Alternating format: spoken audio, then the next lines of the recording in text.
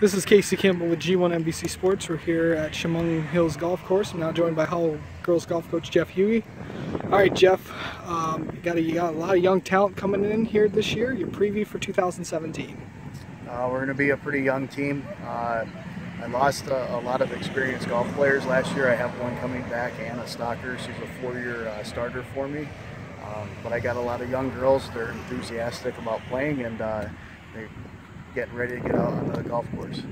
How has been with, you had quality golfers last year, and now you're starting all over and teaching them all the basics. How's that been for you? How's that transition been?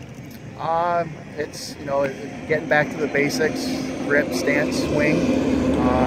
Whereas in years past with experienced golf courses or golfers, you don't necessarily have to teach those fundamentals over time. So we're getting back to the basics, chipping and putting and the importance of short game, things like that. You look at the season so far, very, very tough conference. Preview the KLAA. Well, you got Brighton. Brighton's always up there, a state contender for a state title. Heartland is always very competitive, and Grand Blanc is always competitive. So in our conference, or our division of 4, I mean, we're against 3 teams that very easily could make the states or possibly win the states. So it's probably one of the toughest conferences in girls golf we're in. How has the progress been going with the getting used to some?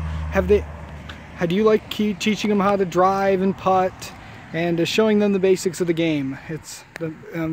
Are you encouraged by all the girls that want to come out and learn the game?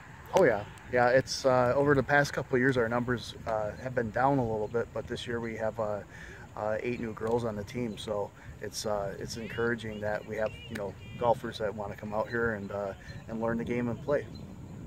All right, Jeff, and good luck this season. Thanks for talking to us. All right, thank you.